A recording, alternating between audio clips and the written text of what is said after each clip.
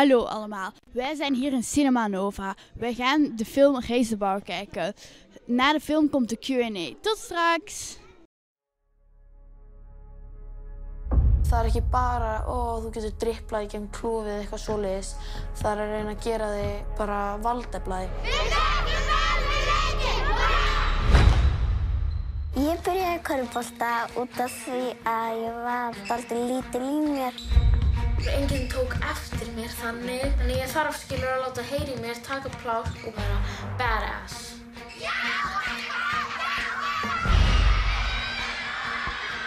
Það var svolítið meira alvöru heldur en bara einhverjar íþróttaæfingar. Hvað er að gerast? Komdu ofan! Þú sérð hvað er í gangi og hlýtur að koma upp. Fáum okkur bleikan uppbytunargalla og tökum svo það gæja í bakari. Flott og ekki stutt. Hvernig kemur í veg fyrir að borða þessi stuttur? Pabbi var alltaf að segja að það snýst ekki alltaf körfubolta. Skiptir bara máli hvað ég tók úr körfunni. Af hverju geta þær ekki bara svarað okkur og gefið okkur alveg rök fyrir því af hverju getum ekki keppt á móti strákum? Allt í einu erum við bara komin í svakalega kvenréttindabaráttu. Móti strákum! Sleppu mig að keppa móti strákum! Sleppu mig að keppa móti strákum! Að spila körfubolta fyrir okkur er svo miklu meira en að vinna titla.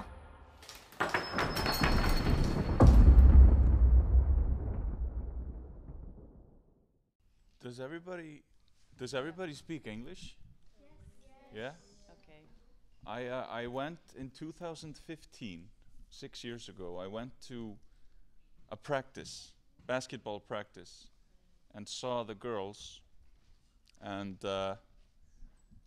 I was shocked because I had never seen that much intensity in a basketball court. So I asked the coach, which I had met maybe a week before, if I could come again with a camera, and so I did. And I filmed maybe 10, 15 practices, didn't know what I was going to do with it, but I knew there was a story there. I knew it was something interesting going on. So when I was at film school in Iceland, there was this documentary course where we were supposed to do a short documentary, like 10 to 15 minutes. So my teacher, I showed my teacher the material that I had shot at the basketball practice months before, and he said, you should do something with this. So I did a short documentary, and then I showed it to a production company in Iceland. And in 2017, we decided to do a full-length feature. And it was supposed to be a small budget 45-minute film, but as the story progressed and the girls got bigger and the things that you saw happened, we knew it was for an international market, so it got bigger and bigger and bigger to the point that we premiered it in February this year in Iceland. But the inspiration was the girls, definitely. Was there anything that surprised you in the film? Yeah. Yeah? Why? I don't know, I thought it was brave also. Yeah. She was always looking for things to challenge her, because she went through really hard times when she injured her back. So she was always looking for challenges. And she got made fun of a lot at school, but she didn't mind. She did it because she was getting tired of washing her hair every day, because she was sweating so much. I actually shaved my head too when she did it. Because I used to have a big afro. Natural afro. What did you think about the scene where they were in the pink hoodies protesting outside the boys' tournament? Maybe you can translate the question. Yeah.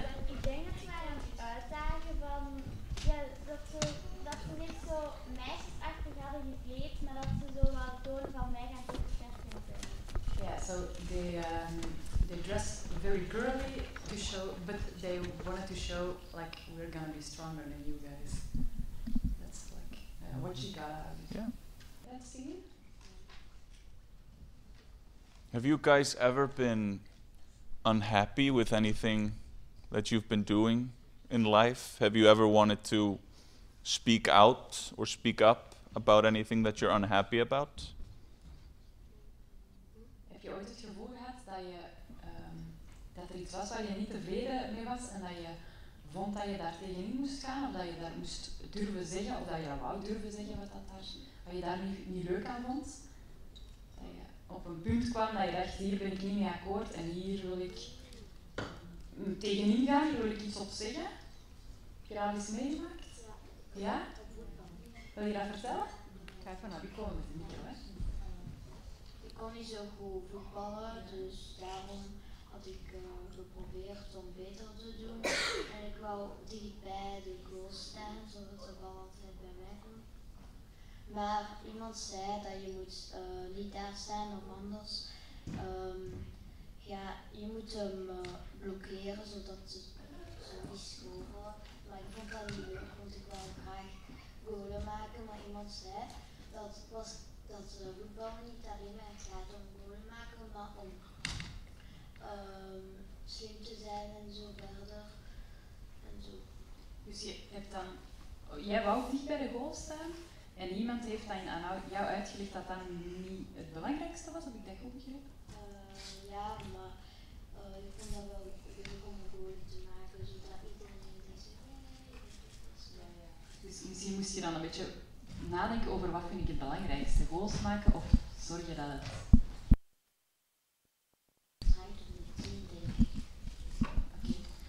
So he was a football player, and he always likes to be close to the goal to score and to have like everybody cheer him up because he made a goal. And then he learned that it's not about making the goals, but about building the team and working together.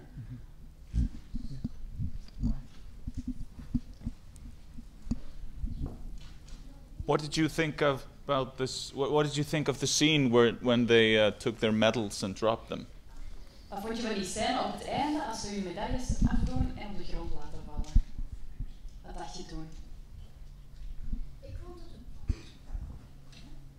Ik vond het wel goed, want ik vind ook wel dat meisjes hun eigen rechten hebben. So she was glad about it because girls have their own rights. Ja? Gaat dat bij jullie komen, dat iedereen het goed kan verstaan? Als mijn kabel lang genoeg is. Ik vond het goed dat ze duidelijk maakten dat ze het oneens waren dat meisjes niet mochten spelen tegen jongens. En ja, ik hoop nu dat ze niet meer dezelfde fout gaan maken. So she was glad they stood up for themselves, they spoke out, and she hopes that the association won't make the same mistake again. Wow, it's nice to hear that. How did it turn out with the girls? Are they still playing basketball or did they quit because of it? I think maybe out of the initial 17 girls that went with the coach to the new team, I think 3 have quit basketball and found other passions, which is always great. Quitting is okay, but you should give it 100% while you're pursuing something, in my opinion. But they formed the new team called Athena, which is the Greek goddess of wisdom. And there are probably 7 of the girls in the movie still with the coach in the new team, and some are in other teams. Some went back to the original team, which is like the first 5 minutes of the film, which is a club called Stjarnan, which is actually my hometown. And some, maybe a few more quit basketball, I think. And so. Ja, dus hij vroeg, hoe gaat het met de meisjes? Spelen zij nog basketbal? En er zijn er van de 17 meisjes die meespeelden in het team, zijn er 3 gestopt ongeveer. En dan, ja, 3 gestopt, maar al de rest speelt nog basketbal. En sommigen zijn meegegaan naar het nieuwe team van de coach. Je zag op het einde dat hij een nieuw team startte en die zijn meegegaan. En een aantal anderen zijn teruggegaan naar het team dat je in het begin van de film ziet. En dat is ook waar hij vandaan komt, het dorp.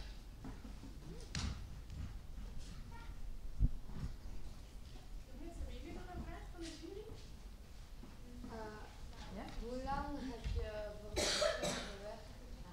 How long did it take to make this movie? I like to count it from the first practice where I shot, because there's actually some footage from, I think, the first practice, but 6 years took. Wow. Dus de allereerste beelden die hij gefilmd heeft, dat is 6 jaar geleden en toen zijn ze eigenlijk pas beginnen het verhaal te volgen, maar er zitten wel een aantal van die beelden mee in de film. 6 jaar. 1000 hours of footage. 1000 uur beeldmateriaal zijn gefilmd. That we cut down into 1 hour. Dat ze helemaal naar 1 uur hebben bijgeknipt. Is er nog een vraag van de jury misschien? Van de reporters? Do you guys, when you, I know it takes, this is the kind of film, in my opinion, that takes a few days and maybe weeks to process, because there's a lot of information and a lot of talking and a lot of action and emotions and stuff. But is there any morale or any message that you take from it? Dus bij zo'n film als dit duurt het soms een beetje, moet je even laten bezinken. Misschien dat je daar morgen of volgende week nog terug aan denkt, omdat dat best veel is om te verwerken. Maar is er iets waar je nu al van denkt, volgens mij was dit een belangrijke boodschap die in de film zat? Dit heb ik eruit gehaald.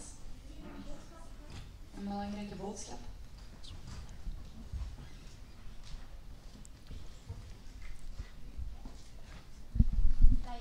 Dat je jezelf een beetje moet verdedigen en dat je leert uit al je fouten die je maakt. That you have to stand up for yourself and that you can learn out of the mistakes that you make. Yeah, that's great.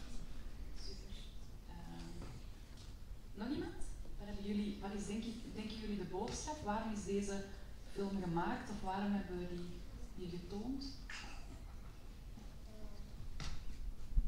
I've come all the way from Iceland. Yeah. Please just ask me anything.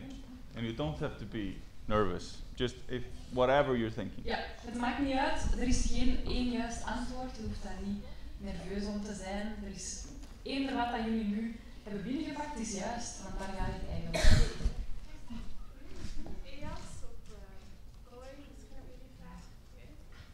Ja? Dat mannen en vrouwen dezelfde rechten hebben en dat ze allebei hetzelfde mogen. That women and men have the same rights and that they're supposed to be allowed to do the same stuff. Sorry, one more time? That the men and women have the same rights and that they should be allowed to do the same stuff. They should have, yeah. Is that what he takes from it? Yeah. Yeah. That was in my translation. No, yeah, I got it, yeah. I think, oh sorry, there's more. There are 2 over there. Yeah. Wat was de budget van deze film? Next. The budget of the film. Yeah. So the budget of a film, so documentaries tend to have, I'm gonna, this is a little bit of me guessing, but I'm guessing it's anywhere from 10 to 200 times smaller than a feature budget with actors and stuff like that. This film cost, I'm gonna put it to euros, so I'm gonna say about 350,000 euros. Ongeveer 350.000 euro heeft het gekost. En een documentaire kost eigenlijk altijd minder dan een fictiefilm, omdat je geen acteurs hebt en omdat je eigenlijk echte mensen gaat filmen. Hier was nog een vraag.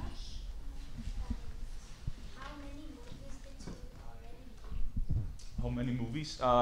I've done 3 short films, fiction, which are with actors, and 2 feature-length documentaries. This was my first feature-length documentary. Did you want to translate that, or? Oh, I'm sorry. No. It's just you're in charge. But if they want to hear that answer, I mean. Yeah. Can you repeat it? I was. Sorry. Yeah. He asked me how many pictures I've made. It's 3 short films and 2 feature lengths, and this was my first feature length. Oké, dus hij heeft 3 kortfilms gemaakt en 2 langspeelfilms en dit was de eerste. Ik was even te druk bezig om het goed te luisteren, maar ik kom eerst naar u. Are you right now busy with another project? Of hij bezig is met een nieuw project. Yeah. So after finishing my second feature documentary, I decided to take a break from documentaries, and I'm currently writing numerous fiction projects. I studied acting before I went to film school, and I'm actually thinking about going back to study more acting. So I'm heading towards the acting, directing, writing, producing, and I'm even a cinematographer, so I'm just heading in another direction, and I'm heading more towards the fiction world. Dus nadat hij deze 2 documentaires heeft gemaakt, is hij meer naar fictiefilms gegaan, want vroeger heeft hij gestudeerd voor acteur. En daarna is hij eigenlijk als films gaan maken en hij is nu terug een beetje die richting aan het uitgaan. Hij is aan het twijfelen om terug meer te gaan acteren, maar ook fictiefilms te regisseren en zo. En dus eigenlijk een beetje weg van de documentaires. I find it a little bit too complicated to work with real people.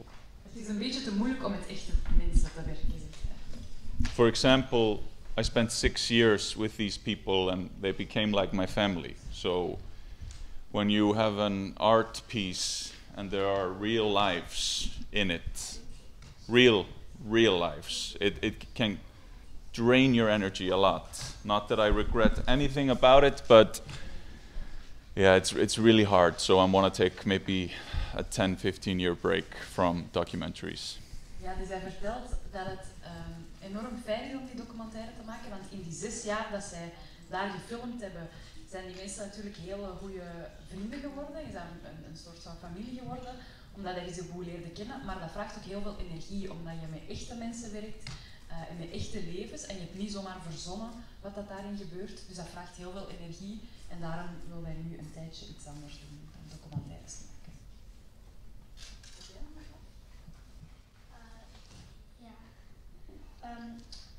What was your favorite scene from the movie? My favorite scene in the movie is the scene where the girl breaks down and cries at practice because she was stressed and she was not afraid to cry even though I was there and another cameraman. And I love the coach's reaction because he had been working with her on her stress for years and he was not about to take a step back.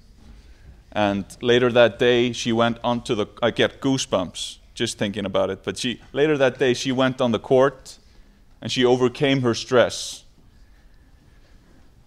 And then in the interview you saw that she said, I had to deal with it myself. It was not, she was not with her parents, they were abroad, they were in Germany, playing against older boys. It was a big deal for her and she overcame that obstacle. That's my favorite scene. Dus zijn favoriete scène is het moment dat het meisje begint te huilen en eigenlijk van de stress helemaal een breakdown krijgt. En het mooiste daaraan vindt hij dat meisje op dat moment, ook al stonden zij er met de camera's rond, dat zij toch niet bang was om te wenen en om dat te durven tonen dat zij zoveel stress had en zo bang was. Want op dat moment waren zij in Duitsland, dus heel ver weg van hun familie, en ze moesten het eigenlijk helemaal zelf gaan doen. Hè. Er was niemand die het in haar plaats kon oplossen. En op dat moment zei de coach, ja, we hebben hier zo lang aan gewerkt, we gaan nu niet geen stapje terugnemen, we gaan hieraan verder werken. Dus zij moest spelen en zij moest eigenlijk zich daarover zetten. En hij toonde het, hij kreeg er nu nog kippenvel van om eraan te denken, want zij heeft dat wel gedaan. Ze is terug op dat veld gekropen of gaan staan. Zij is terug op dat veld gegaan en ze heeft gespeeld en ze heeft eigenlijk gezorgd dat ze, ondanks dat ze daar helemaal even onderdoor zat, dat ze zelf daar terug doorkwam. Dat is zijn favoriete scène.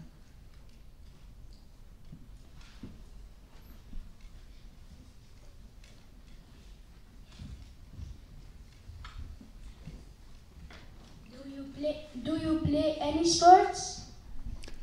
I grew up playing soccer and handball. I don't know if you know what that is, but it's big in Norway, Sweden, and Iceland, and some other countries, Denmark, of course, and well, I'm guessing Belgium has a great national team that Iceland has either won or lost to, but I used to play those sports, but I kind of lost interest in sports making this documentary, even though I really, really enjoyed watching the girls play. But I lost all interest in professional sports. Why? Because it's just a nasty environment. It's all about money. It's all about I don't want to use that word. I don't want to use the word that I'm thinking about because there are children here, but it's just a nasty business, in my opinion.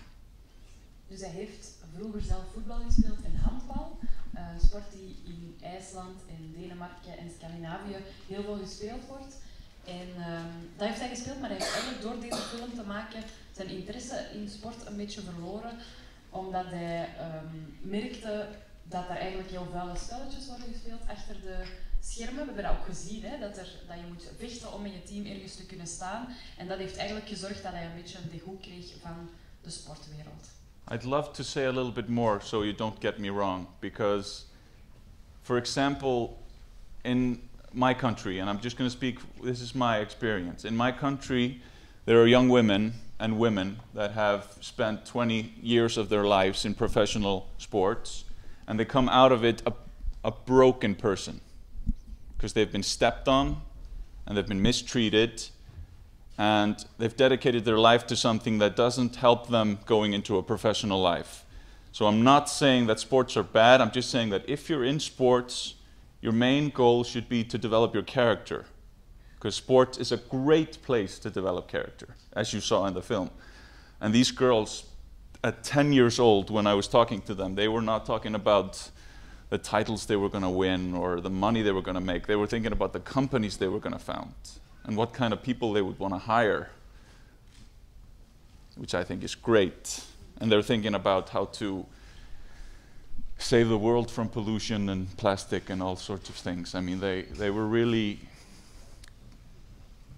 critical thinkers on the world, which is, I think, is good. And sports are a great venue for developing character. And I grew up in this world, and I decided to go into the arts, which is a whole other business, but it's all competitive. You know, life is competitive, in my opinion. But you should know your values, know what you stand for.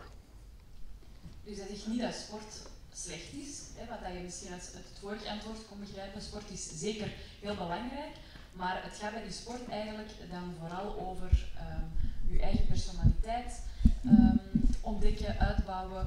Je ziet dat, hè, met dingen leren omgaan, jezelf sterker maken. En dat is eigenlijk veel belangrijker om te gebruiken later in je leven dan het feit dat je een titel hebt gewonnen. Want die meisjes bijvoorbeeld, die waren niet altijd bezig met de titels dat ze gingen winnen, de wedstrijden dat ze gingen winnen, maar die waren bezig met wat ze later wouden doen voor de wereld. Bijvoorbeeld rond het klimaat of wat voor bedrijf dat ze wouden uitbouwen. En ze kregen dat zelfvertrouwen eigenlijk vooral door de sport. De reden waarom dat hem dat zei daar juist, dat die sport je soms een slecht gevoel kan geven, is omdat er heel veel meisjes zijn die 20 jaar lang trainen om professioneel sporter te worden en die dan eigenlijk door het systeem dat hen geen kans geeft, daarmee moeten stoppen. En dat is hetgeen wat hij daar niet goed aan vindt en wilt aanklagen. Maar aan de andere kant kan sport u ook heel hard helpen om met een heel aantal dingen om te gaan. Ja? Was it difficult to work with such a big group? No, it was extremely easy. What was difficult was trying to capture more of the other voice, because the association, federation, whatever you call it, they didn't answer any emails or you know, they didn't want to. I wanted to have an interview with the people that were against their mission, and their mission was initially just to play against boys on an even playing field. And I mean, they knew. Sorry, I'm dividing my question, or I'm pushing my question into another direction. But they wanted to compete against boys, and it was okay that they couldn't, but they didn't get any explanation. There was no explanation for why they couldn't. So that's why the whole thing snowballed. But no, the big group was not the girls were not a problem at all. I mean, the parents, that's the hardest thing in the world to deal with. Dealing with, because for 17 girls, we have my math is 34 parents. And sometimes there are 3 parents and 4 parents of each. So that was a challenge. That was a real challenge, dealing with the parents. But from the first day, it was all from love, and it was all done with honesty, and it was a very strict rule for me that the parents got to see them film first. So that was the rule I set. I said the parents have to okay this before it goes out. Dus het was helemaal niet moeilijk om met zo'n grote groep meisjes te werken. Dat was zelfs heel leuk. Echt vanaf dag 1 was dat een hele warme, liefdevolle, eerlijke relatie dat daar eigenlijk was. De ouders waren een beetje moeilijker om mee te werken, omdat die zich waarschijnlijk een beetje moeiden af en toe. En er zijn ook veel meer ouders dan dat er kinderen zijn, want voor elk kind was er dan 1, 2, 3, 4 ouders die daarbij waren. En hij heeft er ook een punt van gemaakt om zeker, voordat de film over heel de wereld getoond werd, om zeker eerst de ouders de film te laten zien, zodat die konden zien waar een kind in meedeed, voordat de rest van de wereld dat kon zien. En het was eigenlijk, want iemand vroeg, was het moeilijk om met die grote groep te werken? Nu, die grote groep was eigenlijk niet het probleem. Het was de association, of de federatie eigenlijk. Die zeiden van, de meisjes mogen niet tegen de jongens spelen in dezelfde competitie. Die waren heel moeilijk om vast te pakken, om reactie van te krijgen, of om te kunnen gebruiken in de film. Omdat die eigenlijk ook geen reden gaven waarom dat niet mocht. Dus op de duur werd het voor de meisjes niet meer het punt dat ze dat niet mochten. Dat was oké als daar een goede reden voor was geweest, maar het feit dat er geen reden was om niet tegen de jongens te mogen spelen, dat maakte hen eigenlijk heel kwaad. En dat was heel moeilijk om daar voor de film iemand een antwoord te kunnen laten geven. As we have so beautiful audience here, I'm asking this question in the name of them because I know more or less the answer. You said you were filming for 6 years, yeah? Mm-hmm.